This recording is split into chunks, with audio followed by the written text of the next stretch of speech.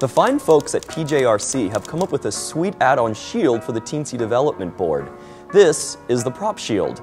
It solders directly to the Teensy 3.2 or Teensy LC to keep your project small, and you can use to control lights and sound. The prop shield comes in two different flavors, regular and LC, or low cost.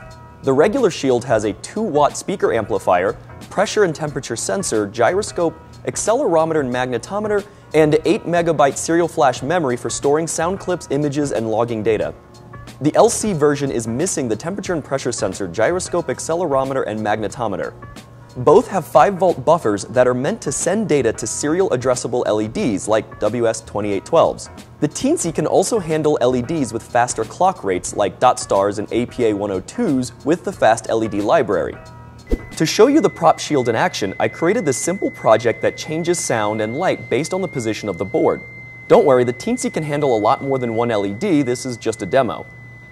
As I change the pitch of the board, the LED brightness and audio volume change.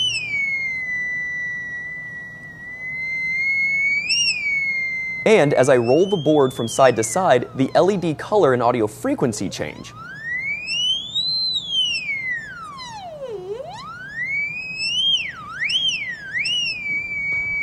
I have to give a shout out to the audio system design tool on PJRC's site. I used it to create a simple sine wave to be played through the speaker and could adjust the frequency and amplitude.